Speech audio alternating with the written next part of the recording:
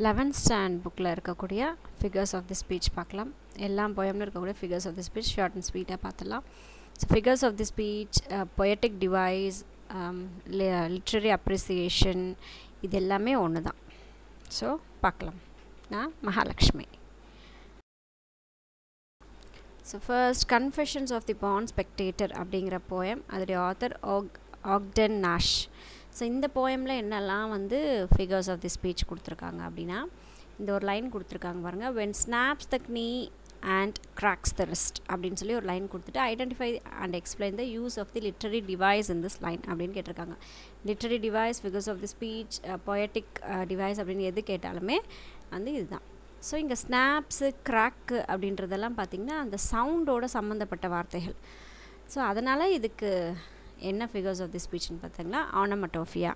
ஆனமட்டோஃபியா அப்படின்றது சவுண்ட்ஸை குறிக்கக்கூடிய வார்த்தைகள். இப்போது பட் பட், குக்கு, பஸ் அப்படிலாம் சொல்கிறோம் இல்லைங்களா, த பீ பஸ்ஸஸ் அப்படி சொல்கிறோம். ஸோ அந்த மாதிரி சவுண்டை குறிக்கக்கூடிய வார்த்தைகள் வந்தால் அது வந்து ஆனமட்டோஃபியா. ஸோ இங்கே ஸ்னாப்ஸு, கிராக் அப்படின்றது ஆனமட்டோஃபியா.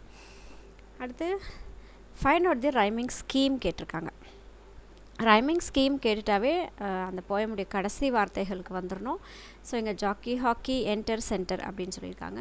ஸோ ஜாக்கி அந்த ரைம் ஸ்கீம் எழுதும்போது ஃபஸ்ட்டு ஸ்மால் லெட்டர்ஸ் தான் வரணும், கேபிட்டல் ஆல்ஃபபெட்ஸ் வரக்கூடாது. ஸோ ஃபஸ்ட்டுக்கு ஏ அப்படின்னு பேர் வைக்கிறோம். ஸோ ஆல்ஃபபெட்ஸ் இப்போ ஏபிசிடி லைனாக எழுதிட்டு வர போகிறோம். ஸோ அதில் சில மாற்றங்கள் ரைம் ஸ்கீமில் வரும். அப்படின்னா இப்போ ஜாக்கின்றதுக்கு ஏ பேர் வச்சிட்டோம். ஜாக்கி, ஹாக்கி ஒரே மாதிரி இருக்குது. ஸோ சேம் சவுண்ட் இருக்கிறதுனால அதுக்கும் ஏ அப்படின்னே பேர் வைக்கிறோம். இப்போ என்டர் அப்படின்றது வேறு மாதிரி இருக்குது. ஜாக்கி, ஹாக்கி மாதிரி இல்லாமல் இது தனியாக இன்னொரு சவுண்டு கொடுக்குது. அதனால் இதுக்கு பி அப்படின்னு பேர் வைக்கிறோம். என்டர், சென்டர் ஒரே மாதிரி இருக்குது சொல்கிறதுக்கு, அதனால் அதுக்கும் பி அப்படின்னு பேர் வச்சிடறோம். அப்போ இது ரைமிங் ஸ்கீம் எடுத்து எழுதும் போது எப்படி ப்ரெசென்ட் பண்ணோன்னா ஏஏபிபி அப்படின்னு எடுத்து ப்ரெசென்ட் பண்ணிடணும். ஸோ இதுதான் வந்து ரைம் ஸ்கீம். ஸோ ரைம் ஸ்கீம்னாவே நேராக கடைசி வார்த்தைகளுக்கு வந்துடணும். தென் அல்லிட்ரேஷன். Underline the அல்லிட்ரேட்டட் words in the following lines. அல்லிட்ரேட்டட் words அப்படின்னா ஏஇஐஓயு வவல்ஸ்ன்னு சொல்லுவோம் இல்லைங்களா. ஸோ இந்த ஏஇஐஓயுவை தவிர மற்ற கான்சனன்ட்ஸ் எல்லாத்துலேயுமே ஸ்டார்ட் ஆகக்கூடிய வேர்ட்ஸில் ஒரே ஒரு குறிப்பிட்ட ஒரு லைனில் மட்டும்தான் பார்க்கணும். அந்த ஒரு லைனில் சேம் லெட்டர்ஸ் சேமாக இருந்தால் அந்த வேர்ட்ஸ் எடுத்து நம்ம எழுதிட்டு அதுதான் அல்லிட்ரேஷன். ஒருவேளை ஏஇஐஓயு சேமாக வந்துச்சுன்னா அதை எடுத்து எழுதக்கூடாது, அது அல்லிட்ரேஷன் கிடையாது. ஸோ கான்சனன்ட் லெட்டர்ஸ் வந்து தொடர்ந்து வார்த்தைகளில் வந்துக்கிட்டே இருந்தால், ஃபார் எக்ஸாம்பிள் பார்த்திங்கன்னா ஃபஸ்ட்டில் பார்த்திங்கன்னா மோஸ்ட், மாடஸ்ட் ரெண்டுமே எம்எம் அப்படின்னு தொடங்குது. ஸோ மோஸ்ட் ஹைஃபன் போட்டு மாடஸ்ட். அடுத்து செகண்ட் சென்டென்ஸில் பார்த்திங்கன்னா டூ, டீலிங்ஸ் ஒரே மாதிரி டிடி அப்படின்னு ஆரம்பிக்குது. ஸோ டூ, டீலிங் எடுத்து எழுதிட்டு அதுதான் அல்லிட்ரேட்டட் வேர்ட்ஸ். ஸோ ஏஇஐஓயூவில் இருக்கக்கூடாது. மற்ற லெட்டர்ஸில் சேம் தொடங்கக்கூடிய வார்த்தை சேம் லெட்டராக தொடங்குச்சுன்னா அது அல்லிட்ரேஷனில் எடுத்து நம்ம எழுதிடணும். அடுத்து read the poem and complete the table with suitable rhyming words அப்படின்னு கேட்டிருக்காங்க. ஸோ இந்த போயம் ஃபுல்லாக படிச்சுட்டு இதில் இருக்கக்கூடிய ரைமிங் வேர்ட்ஸ் எடுத்து எழுதுங்கன்றாங்க.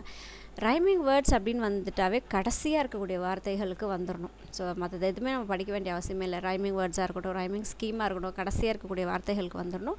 ஸோ இங்கே ஹாக்கி அவங்க என்டர், சென்டர் எக்ஸாம்பிள் கொடுத்துருக்காங்க. அவங்க ஹாக்கி கொடுத்துருக்காங்க. ஸோ ஹாக்கியுடைய ரைமிங் வேர்ட்ஸ் அதாவது சொல்கிறதுக்கு ஒரே மாதிரி சேம் சவுண்டில் இருக்கக்கூடிய வார்த்தைகள் வந்து இங்கே ஜாக்கி. ஸோ அதை எடுத்து எழுதியாச்சு. அட்மயர் கொடுத்துருந்தாங்க, இங்கே ஹையர், அட்மயர் ஹையர் செகண்ட் ஸ்டான்ஸால். அடுத்து bomb, ramp second stanza third லைனில் பார்த்தீங்கன்னா பாம்ப், ராம்ப் சொல்கிறதுக்கு ஒரே மாதிரி இருக்கும். ஸோ அந்த மாதிரி என்ன பண்ணோம், சவுண்ட்ஸ் ஒரே மாதிரி இருக்கக்கூடிய வேர்ட்ஸை எடுத்து ஃபஸ்ட் அண்டு ஃபிஃப்த்து மேட்ச் ஆகும், இல்லை 1-2 மேட்ச் ஆகும், இல்லை 1-3 மேட்ச் ஆகும். ஸோ அந்த மாதிரி எது மேட்ச் ஆகுதோ அதை எடுத்து எழுதிட்டோம் அப்படின்னா அதுதான் வந்து ரைமிங் வேர்ட்ஸ். அடுத்து lines written in early spring அப்படிங்கிற போயம். இதோடைய ஆத்தர் வந்து வில்லியம் வேர்ட்ஸ்வர்த். ஸோ இதில் என்ன கேட்டிருக்காங்கன்னு பார்க்கலாம். Read the following sets of lines and identify the figures of the speech used in the extract. So இதில் இருக்கக்கூடிய ஃபிகர்ஸ் ஆஃப் தி ஸ்பீச் சொல்லுங்கள் அப்படிங்கிறாங்க. இதில் ஃபஸ்ட்டு பார்த்தீங்க அப்படின்னா to her words did nature link.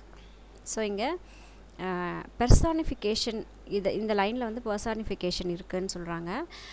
அப்படின்னா என்ன அப்படின்னா உயிரில்லாத பொருள்களுக்கு உயிர் இருக்கிறவங்க என்னெல்லாம் செய்வாங்களோ, சிரிக்கிறது, சாப்பிட்றது, தூங்குறது, நடக்கிறது எல்லாம் செய்கிறோம் இல்லைங்களா. உயிரில் இருக்கிற மனுதன் செய்யக்கூடிய வேலைகளை வந்து கம்பேர் பண்ணி உயிரில்லாத பொருள் செய்யுதுன்னு சொல்கிறது வந்து பர்சானிஃபிகேஷன் சொல்கிறோம். So to her works did nature link அப்படின்னா இங்கே ஹர்ன்றது மனிதனை குறிக்கக்கூடியது. ஆனால் இங்கே மனுஷனை குறிக்காமல் ஒரு இயற்கையை குறிக்கிறதுனால இங்கே வந்து பர்சானிஃபிகேஷன் அப்படின்னு சொல்கிறோம். அடுத்தது human soul that through me ரேன் அப்படின்றது இங்கே பர்சானிஃபிகேஷன். ஸோ இங்கே த்ரூ மீ ரேன்ன்றது ஹியூமன் சோல்ன்றது மனுஷனுக்கே உரிய அந்த ஆத்மா. ஸோ எனக்குள்ளே ஓடிச்சு அப்படின்னு சொல்லும்போது ஸோ மனிதனுடைய குணம் அங்கே சொல்லியிருக்கிறதுனால இதுவும் பர்சானிஃபிகேஷன் தான். And this my faith that every flower. So என்னுடைய நம்பிக்கை, அந்த நம்பிக்கை அப்படின்றதும் மனுஷனோட சம்மந்தப்பட்ட வார்த்தைகள் தான். ஸோ அதனால் அதுவும் கூட personification. What man has made of man, what man has made of man அப்படின்னு சொல்லி ஒரு கொஸ்டின் மார்க் கொடுத்துருக்காங்க. ஸோ இது என்னென்னா ஏஃபோரிசம்னு சொல்கிறாங்க. ஏஃபோரிசம் அப்படின்னா என்னென்னா சே ட்ரூத் இன் விட்டி மேனர். ஸோ உண்மையை விட்டி மேனர் அப்படின்னா ஒரு மாதிரி கோபத்தோட வெறுப்போட அந்த மாதிரி சொல்கிறது விட்டி, மோசமாக சொல்கிறது, தட் இஸ் விட்டி மேனர் அப்படின்னு சொல்கிறாங்க. What man has made a man. So மனுஷன் என்ன பண்ணால் மனுஷன் அப்படிங்கிற மாதிரி சொல்கிறது. தட் இஸ் உண்மையை வந்து வேறு மாதிரி சொல்கிறது. அதுதான் வந்து ஏஃபோரிசம் அப்படின்னு சொல்கிறோம்.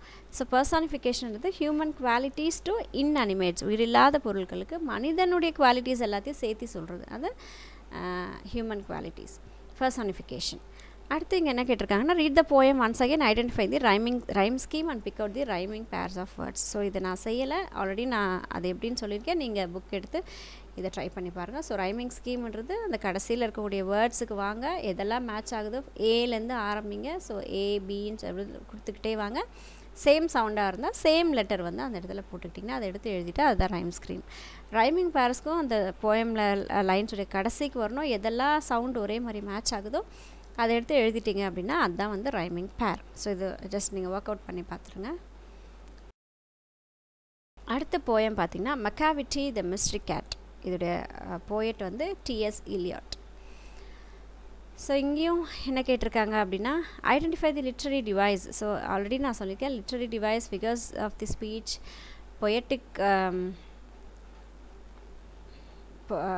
பொயட்டிக் சென்ஸ் அந்த மாதிரிலாம் வந்துச்சுனாவே அது ஃபிகர்ஸ் ஆஃப் தி ஸ்பீச் தான். He sways his head from side to side with movements like a snake. So தலையை வந்து இந்த பாம்புடைய அந்த இப்படி வளைஞ்சு போகிற மாதிரி அவனுடைய தலையை வந்து ஆட்டினானாமா. ஸோ லைக் அ ஸ்னேக் அப்படின்னு சொல்லியிருக்காங்க. ஸோ அதை அவன் ஆட்டுறதும் இவனுடைய தலையை ஆட்டுறதும் இந்த ஸ்னேக் மூவ் ஆகுறதையும் கம்பேர் பண்ணி சொல்லும்போது நடுவில் லைக்குன்ற வார்த்தை வெளிப்படையாக வந்திருக்கு. அதனால இதை என்ன சொல்கிறோம் அப்படின்னா சிம்லி அப்படின்னு சொல்கிறோம். They say he cheats at cards. So இங்கே வந்து மெக்காவிட்டின்றது அந்த கேட்டுடைய ஸ்டோரி இல்லையா. ஆனால் இப்போ அந்த கேட்ஸ் வந்து மனுஷன் செய்யக்கூடிய வேலைகள் வந்து சீட் பண்ணுறது மனுஷன் செய்யக்கூடிய வேலை தானே. ஸோ அந்த மனுஷனுடைய குவாலிட்டியை வந்து இப்போ பூனைக்கு சொல்கிறதுனால இது வந்து பெர்சானிஃபிகேஷன் சொல்கிறோம். Give 4 instances where the poet has used alliteration in the poem. So alliteration நான் சொல்லியிருக்கேன், ஒரு லைன்லேயும் சேம் எழுத்தால் கான்சனன்ஸ் எழுத்தால் ஸ்டார்ட் ஆகிருந்தால் அதை தனியாக எடுத்து எழுதிட்டிங்கன்னா அதுதான் வந்து அல்லிட்டரேஷன். ஸோ ஞாபகம் வச்சுக்கோங்க, அல்லிட்டரேஷனுக்கு AEIOU அதாவது வவல்ஸ் வரக்கூடாது, கான்சனன்ஸில் மட்டும் தொடங்கக்கூடிய வேர்ட்ஸ் மட்டும் எடுத்து எழுதணும். What is a rhyme scheme used இந்த poem. So rhyme scheme already சொல்லியிருக்கேன். போயமுடைய கடைசி வேர்ட்ஸுக்கு வந்துட்டு ABCCன்னு சொல்லிட்டு பேர் வச்சுக்கிட்டே வந்தீங்கன்னா that is rhyme scheme. So first ஸ்லைடில் போட்டிருக்கேன், ட்ரை பண்ணலாம். Big out all the purse of rhyme words used இந்த போயம். ஸோ ரைமிங் வேர்ட்ஸும் எடுத்து எழுதிடணும். ஸோ இது எல்லாமே ட்ரை பண்ணி பார்த்துட்டிங்கன்னா எக்ஸாம் எழுதும் போது ரொம்ப ஈஸியாக இருக்கும். தென் Everest is not the only peak. So Everest மட்டுமே ஒரு பீக் கிடையாது அப்படிங்கிற ஒரு போயம். இது எழுதியிருக்கிறது குலோத்துங்கன் அப்படிங்கிற ஒரு ஆத்தர். ஸோ ஃபஸ்ட்டு இதில் பார்த்தீங்கன்னா கொஷின் பாருங்கள், big out the அல்லிட்ரேஷன் in this lines அப்படின்னு கேட்டிருக்காங்க. ஸோ இங்கே அல்லிட்ரேஷன் ஏற்கனவே சொல்லியிருக்கேன், AEIOUவை தவிர மற்ற வேர்ட்ஸில் ஆரம்பிக்கக்கூடிய மற்ற லெட்டர்ஸில் ஆரம்பிக்கக்கூடிய வேர்ட்ஸ் இருந்தால் எடுத்து எழுதினோம். ஃபார் எக்ஸாம்பிள் பார்த்திங்கன்னா we are proud of the position we அப்படின்னு சொல்லியிருக்காங்க. ஸோ ப்ரௌடும் பொசிஷனும் பார்த்திங்கன்னா பி அப்படின்னு ஆரம்பிச்சிருக்கு. ஸோ அந்த 2 வார்த்தை எடுத்து எழுதிடணும்.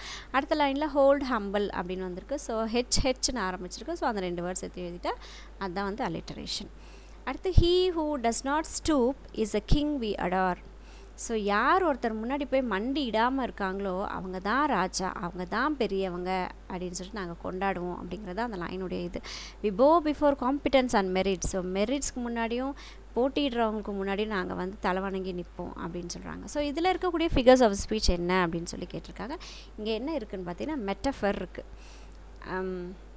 அதாவது கம்பேர் பண்ணுறாங்க, ஒரு ராஜா அப்படிங்கிறவங்க எப்படி இருக்கணும் அப்படின்னு சொல்லிட்டு கம்பேரிஷனில் வந்து இப்படி தான் இருக்கணும், ராஜா இப்படி இருக்கணும் அப்படின்னு சொல்லாமல் இதுதான் குவாலிட்டி அப்படின்னு சொல்கிறது. So that is metaphor. டேரெக்டாக சொல்கிறது, இவங்கள மாதிரி இவங்க அப்படின்லாம் சொல்லாமல் இவங்க தான் அப்படின்னு சொல்கிறது, அதுதான் மெட்டஃபர். இந்த மெட்டஃபருக்கு ஃபார் எக்ஸாம்பிள் பார்த்திங்க அப்படின்னா நிலா போன்ற முகம் அப்படின்றது நிலா முகம் அப்படின்றது தான் மெட்டஃபர். சொல்லி நிலா போன்ற முகம் வந்துட்டு அது சிமிலி, நிலா முகம் வந்துட்டு அது மெட்டஃபர்.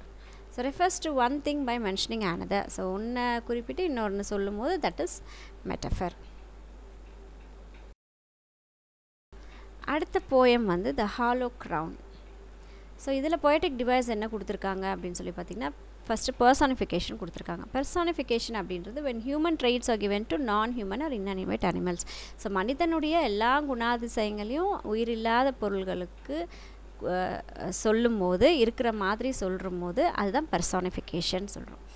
இன்ட்ராகேஷன்னாவே கொஷின், நமக்கு அது தெரியும். So when a question is asked not for the sake of getting an answer. So ஒரு கொஷின் கேட்குறாங்க, அந்த கொஷின் மூலயமா ஆன்சர் தேவையில்லாத மாதிரியான கொஷின் கேட்டால் அது interrogation. But to express a point மோர் எம்ஃபத்தட்டிக்கலி, ஆனால் ஒரு பாயிண்ட்டை ரொம்ப அழுத்தம் திருத்தமாக சொல்கிறதுக்காக கேட்கக்கூடிய கேள்விகள், பதில் தேவையில்லை ஆனால் ஒரு விஷயத்தை அழுத்தம் திருத்தமாக சொல்கிறதுக்காக கேட்கக்கூடிய கேள்விகள் இன்ட்ராகேஷன் அப்படின்னு சொல்கிறோம்.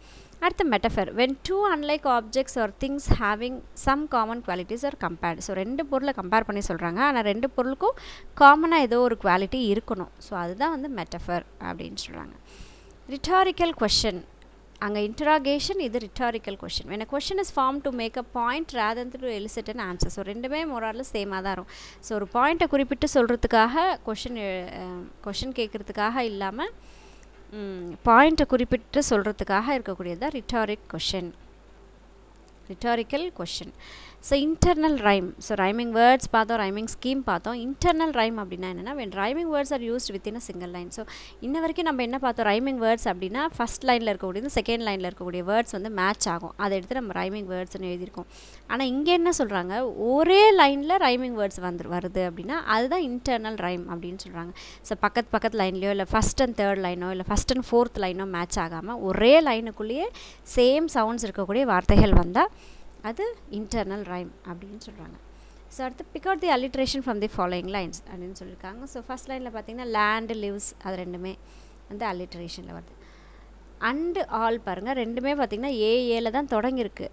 அண்டு ஆல் ஆர் பார்த்திங்கன்னா மூணுமே ஏஏல தான் தொடங்கியிருக்கு. ஆனால் நம்ம ரூல் என்ன, ஏஇஐஓயூவில் தொடங்கக்கூடாது, அந்த வேர்ட்ஸை நம்ம எழுதக்கூடாது. அப்போது கான்சனன்ஸில் தொடங்கக்கூடிய வேர்ட்ஸை மட்டும் எடுத்து எழுதிட்டு அதுதான் alliteration. Read a poem once again carefully and identify the figures of the speech. So இந்த poemsல சில words கொடுத்துட்டு அதோட figures of the speech கண்டுபிடிக்க சொல்லியிருக்காங்க. Let's talk of graves of arms and epitaphs, must dust a paper and with rainy eyes, with sorrow on the bosom of the eyes, bosom of the earth அப்படின்னு சொல்கிறாங்க. So இதை metaphor அப்படின்னு சொல்கிறாங்க. So இங்கே அந்த சோகமான ஒரு விஷயத்தை வந்து கிரேவோட கம்பேர் பண்ணுறாங்க. அதாவது அந்த கஷ்டம் எப்படி இருக்குன்னா சாகிற அளவுக்கு இருக்கும் அப்படிங்கிற மாதிரி அந்த ஒரு பொருளை இன்னொரு பொருளோட கம்பேர் பண்ணி சொல்லும் போது தட் இஸ் மெட்டஃபர் அப்படின்னு சொல்கிறோம் நம்ம. அடுத்து பார்த்திங்க அப்படின்னா கொஷனோட கேட்டிருக்காங்க பாருங்கள், save our deposited bodies to the ground. So நம்மளுடைய அந்த பாடிஸ்லாம் கிரவுண்டில் சேவ் பண்ணியிருக்கு அப்படின்னு சொல்கிற மாதிரி இந்த வேர்ட்ஸ் வந்திருக்கு. So that is interrogation. அதாவது பதில் சொல்கிறதுக்காக இல்லாமல் ஒரு பாயிண்ட்டை வந்து அழுத்தம் திருத்தமாக சொல்கிறதுக்காக நம்மளுடைய அந்த பாடிஸ் ஃபுல்லாக கிரவுண்டில் சேவ் ஆகிருக்கு அப்படின்றத சொல்கிறதுக்காக. So that is interrogation.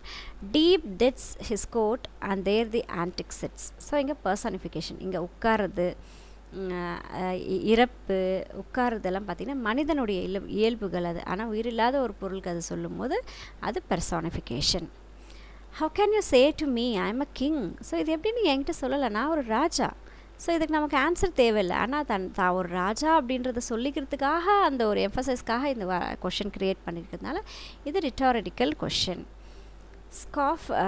ஸ்காஃபிங் his state and grinning at his bomb. இங்கே ஸ்காஃபிங் அப்படின்னா சிரிக்கிறது, அவனுடைய நிலையை பார்த்து சிரிக்கிறது. கிரின்னிங் அப்படின்னா பல்லு ஃபுல்லாக தெரிகிற மாதிரி ஈன்னு இழிச்சு சிரிக்கிறது, அதான் கிரின்னிங். அவனுடைய செரிமனி, பாம்ப்னா அவருடைய செரிமனி, அந்த ராஜா வராரு, அந்த ராஜாவுடைய ஃபங்க்ஷன்ஸ்லாம் நடக்கும்ல, ஸோ அதெல்லாம் பார்த்து பயங்கரமாக சிரிக்கிறாங்களாமா. அதனால இது பர்சானிஃபிகேஷன். ஸோ ஸ்காஃபிங், கிரின்னிங்லாம் மனுஷன் செய்யக்கூடிய வேலைகள், அதனால் அது personification. Force through his கேசல் Waals and farewell king. So கேசல் Waals அப்படின்றது அந்த அவருடைய கோட்டைகள்.